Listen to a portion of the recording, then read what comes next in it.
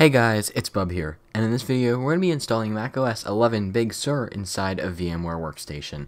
Installing macOS inside of VMware is no easy task, as Apple really doesn't want you running its operating systems on hardware or virtual machines that's not theirs. So in this video I'll be walking you through each step of how to install macOS Big Sur inside of VMware, and we'll try to get everything working. Now this video is meant for Intel CPUs, as virtualizing macOS on AMD is a little bit different. However, this video will be mostly for Intel CPUs. I'll be using an Intel Core i7-10700K. However, if you have something older or newer, it should be able to work. However, I would not recommend trying to virtualize macOS Big Sur on a Core 2 Duo. I think that would be a little bit too far. So the first thing that we need to do is actually install Unlocker. On previous releases of VMware, macOS was automatically unlocked and you were able to install it. However, when Apple introduced APFS, that option went away.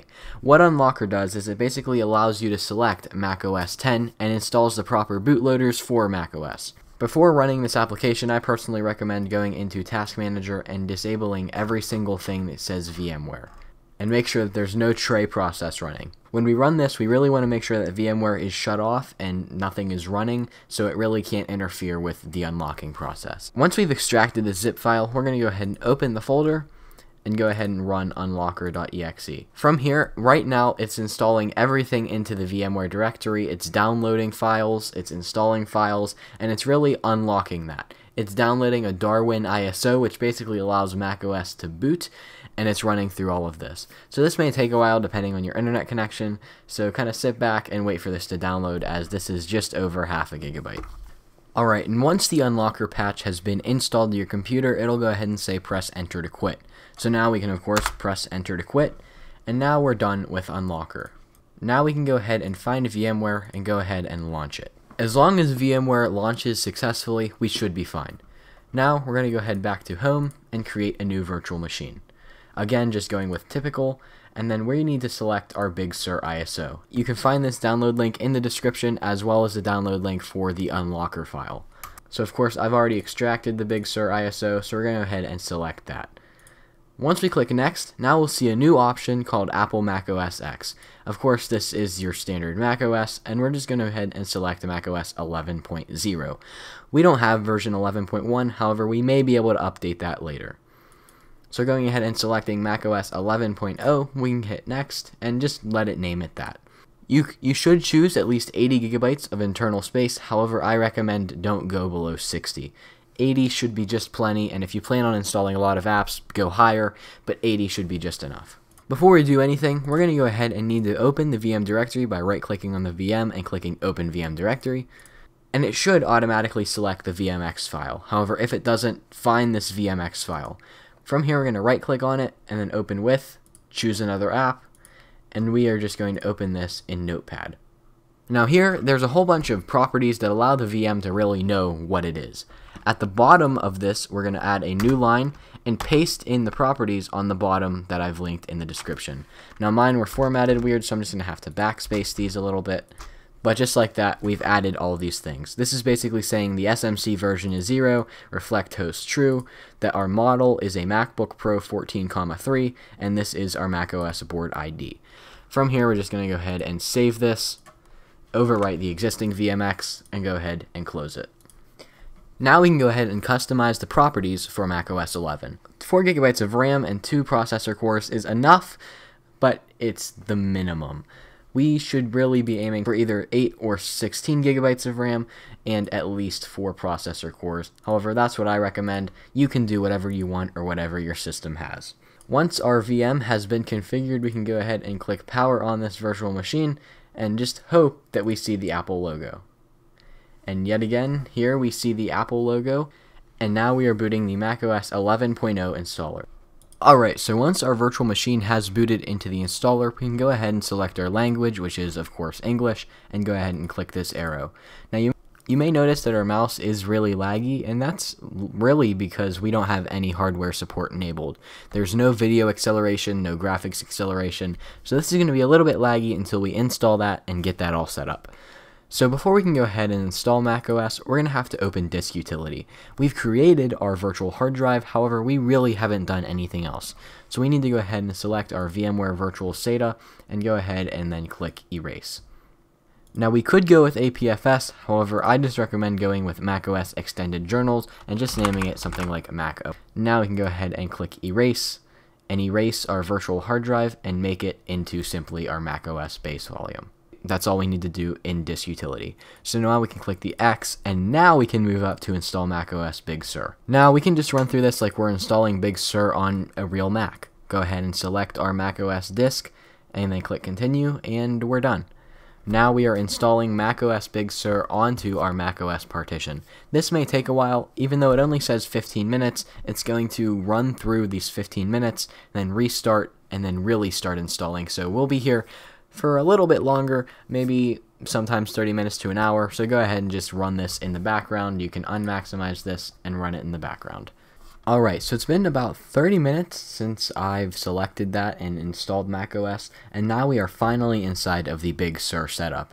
Our mouse is still a little bit laggy, however once we install VMware tools, we'll be able to fix that right up. So now we're just going to go through the setup like we would on a real Mac. So we'll go ahead and click continue. And we're going to just go ahead with these language settings. We don't really need accessibility because this is just a standard VM, so we go ahead and just click Not Now. And now we are done with our setup and our installation. It's now time to install VMware tools and hopefully get graphics acceleration set up. Alright, so we are here on the desktop right now. There is no dock for some reason, and everything is just being really laggy right now, which, I mean, I guess it's totally fine. We can expect this from Mac. I'm not sure why that's in a different language, but just for now, we're just going to force restart the virtual machine just to try and fix that. I'm honestly not entirely sure why I didn't have a dock, but we're just going to restart the virtual machine, log back in again, and hopefully that'll fix it. Alright, so we are now back inside of macOS, and we actually have a dock. There are some things that say they're missing. However, I'm not actually sure why. I'm not sure why the day is in a different language. However, the entire rest of the operating system seems to be in English, so I'm not too worried about that date. We can, of course, change that later. Now, you may notice that things are very not responsive. Some things are laggy, things like that. So to do that, or to fix that, we're going to simply install VMware tools. And to do that, we're just going to go to VM, install VMware tools. So we're just going to have to go in and eject the Big Sur installer ISO, and now go ahead and install it again. Now we're going to go ahead and just launch the install VMware tools file and go through this. So just go ahead and click continue. Again, we're just going to go ahead and enter our password for the installation. Now, when we get these, we're just going ahead and click OK. We're going to worry about those later. However, the installation has failed. So that was not supposed to happen that way. We're just going to go ahead and go to security and privacy and try to fix this issue. So this is where our problem is. So we're going ahead and unlock our settings just by clicking the lock at the bottom.